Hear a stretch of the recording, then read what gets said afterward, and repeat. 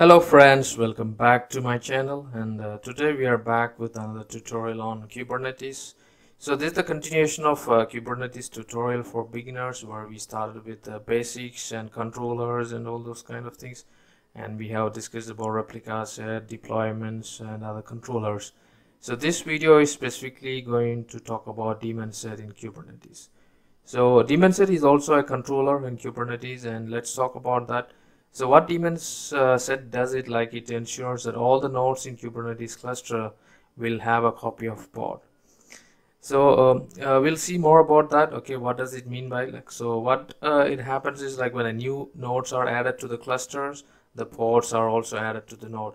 The same way, like if some nodes are getting deleted from the cluster, the pod on the node will be put into garbage, or it could get deleted. Okay. So what does means, like in DaemonSet in Kubernetes, what it will do is, for example, we have a DaemonSet, okay, and there are some nodes on your cluster of Kubernetes.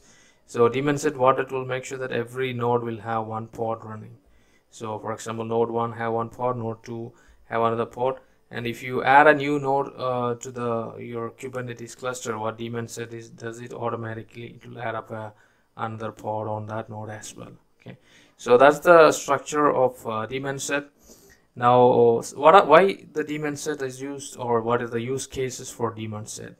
So there are a few use cases for DaemonSet. So one of the use cases, like, if you want to run a cluster storage daemon on every node. So for running a cluster storage daemon, you can use DaemonSet. Now another scenario is, like, the use case is, like, you want to have a logs collection from all the nodes using a daemon. So in that case also you can run a DaemonSet for log collection in every node. And another scenario or use case is, like, you want to have a monitoring setup for all the nodes using a daemon. So in that case also you can use a DaemonSet. Okay, so let's get into more in depth on this. On the practical side, we'll try to create the YAML file for DaemonSet. So before that, I would like to request you to kindly subscribe to my channel if you haven't done so, or you are new to this channel, and also like this video, share and comment. So what we are going to do is, I'm going to start this process on Kubernetes Minikube. So if you have not seen how to set up Minikube, you can check on the video tutorial. I have shown how to set up Minikube. Okay, so this is the Minikube setup. So let's go through the manifest file, or DaemonSet manifest file. So this is almost similar to what we have done it for deployment as well. Okay, so if you see, the API version is same as deployment, and if you don't know how to check that, you can go to your Kubernetes and you can type kubectl explain DaemonSet. You can see it will give you the complete details, like it's the kind DaemonSet and the API version as app/v1. Okay, so that's what we are using here in the manifest file. And the metadata, I'm going to give like nginx DaemonSet, and it's almost same like the specs. We need to have a match labels, and that should be matching with the template where we are running the pod. Okay, so I'm going to use the same key value pair app nginx DaemonSet over here, and I'm going to run a container for nginx. Now if you see, one of the main changes, like, we are not going to specify any replica here, because DaemonSet we don't have to set any replica, because by default it will run one pod on all node. So that's the characteristics of DaemonSet. Okay, so let's copy this. Okay, and let's create this file on this machine. Okay, so I'm going to create DaemonSet.yaml. Okay, and I'm going to insert this content, and let's save this file. Okay, and in order to create the DaemonSet as normal, like, you apply, or you can create kubectl or kubectl apply -f or create -f, and you can run the DaemonSet.yaml. Okay, so now you can see the DaemonSet is created. So now let's see kubectl get ds, which is for the DaemonSet. You can also use rather than ds, you can also use DaemonSet itself, which is also the same. Okay, so you'll get the output, and if you see kubectl get pods, you can see the pod, okay, and if I use O wide, you can see in which node it is running. Now the challenge here with the Minikube is I have only just one node, right? So if I get nodes, I have only just one node. So I cannot show you like, you know, this is running on, it's created a single pod on all nodes. Here it's just created one pod on the main node, okay, because that's a Minikube which is acting as a normal worker and also the master, right? Now in order to show you better like with the multi-node setup, I'm going to use the Kubernetes play with Kubernetes thing. Okay, so let's go to that. I have already created a cluster here, so you can see there is three machines, right, and 3 nodes. And if I go to kubectl get nodes, you can see there are 3 nodes. One is the master, and you have a 2 worker node, right? So now I'm going to use the same daemon set over here, okay, .yaml, okay, and I'm going to insert this content over here, okay. If you don't know how to copy the content from your local machine to play with Kubernetes, what you can do is you can use control insert rather than, you know, control C, because control C and control V does not work here. So whatever you want to copy, just use control insert and come inside the play with Kubernetes, and you do the shift insert. So shift insert will do the control V option, okay. So let's create a kubectl apply -f daemon.yaml, okay. So now it says it's created. So let's go to kubectl get ds. You can see, sorry, it's ds. You can see it's created, and also you can see desired and current is 2, ready is not yet done, okay. Now it's ready as well too, but if you see it's only 2, we have a 3 node, right? So let me clear out the screen. If you see kubectl get nodes, there are 3 nodes, but you know we have only 2 pods, right? Kubectl get pods, it's only 2 pods, and where it's running on the node 2 and 3. It's not running on the node 1, which is the master node.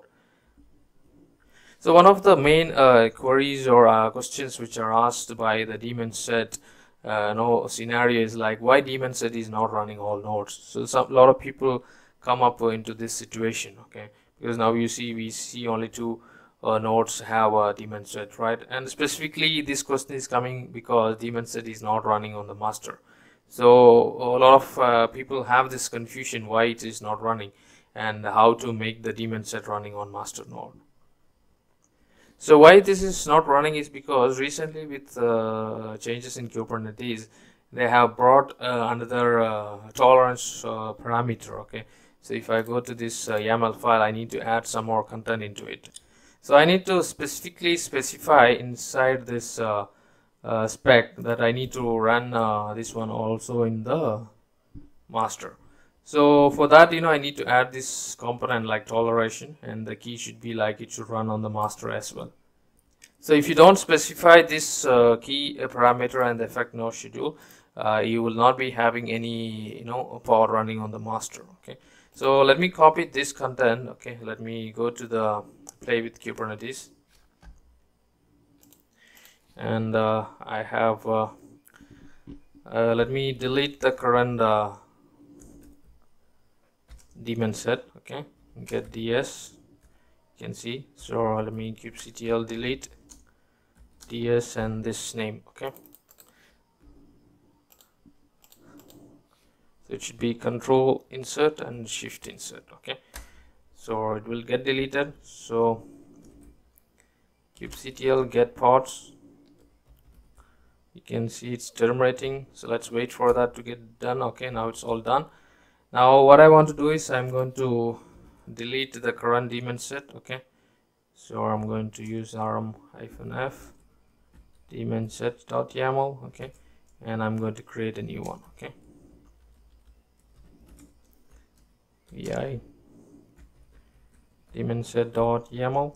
Okay, and I'm going to insert the content. So it's going to insert the content, but if you see there is additional toleration over here. Okay, so let me save this.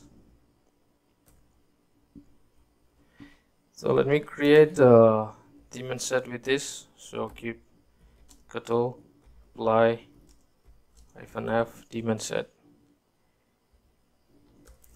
Okay, it should be apply -f.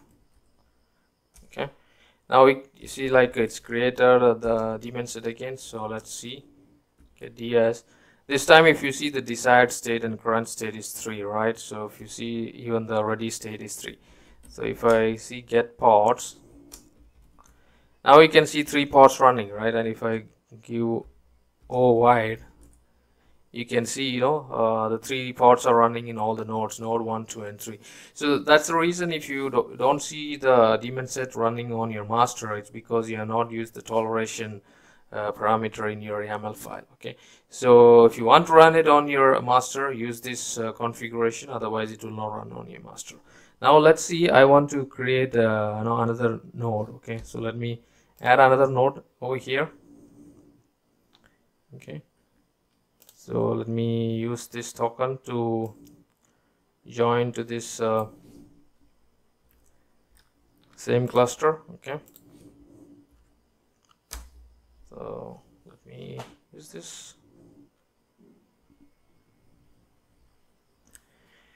Now we can see it as, I think it got added. So let's see here. Okay, so kubectl get nodes. You can see now it's 4 nodes, right? So you have 4 nodes. So let me clear out this screen. So kubectl get pods. Now do you see there is one more pod is getting created?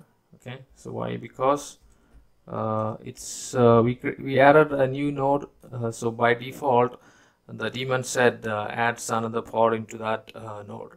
So that's the benefit of this daemon set. If how many nodes you're running, it will automatically create one pod running on that. So it's like a daemon. So if you want to use that daemon for some purpose, you can use it. Now if I delete one of the node, for example, I'm going to delete this node.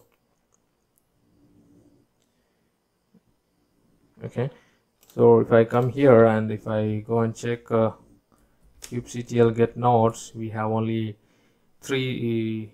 Now it's showing 4, but I think it should change to 3 soon because we just deleted one. Okay, let's wait.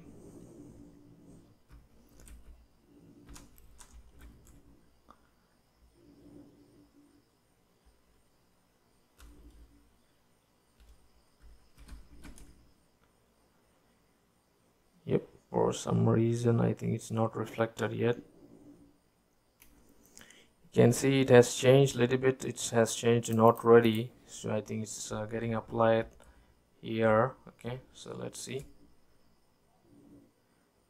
Okay, let's see kubectl get pods.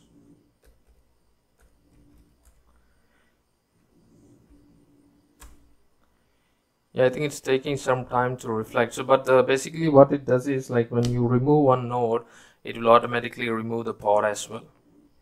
Yeah, you can see now the pod has been changed to 3. Okay, so if I go and check kubectl get pods, okay, it's still running 4. Let's see what it happens. Okay, you can see now it is automatically removed. There was 4 pods, right? Now we have only 3 pods. So node 1, 2, and 4, right? Because if we have seen, like, we have removed one of the node on the left, right, like 2, 4, right? So 3 is gone. So if you see kubectl get nodes, we have only 3 nodes, right? So if you delete from here, and if it's not getting deleted, you just delete it from here itself, like kubectl delete node, and you delete the node itself. So you have seen, like, it depends completely on the node. Like if you delete the node, it will automatically delete the pod as well, or if you add a node, it will automatically add up a pod as well.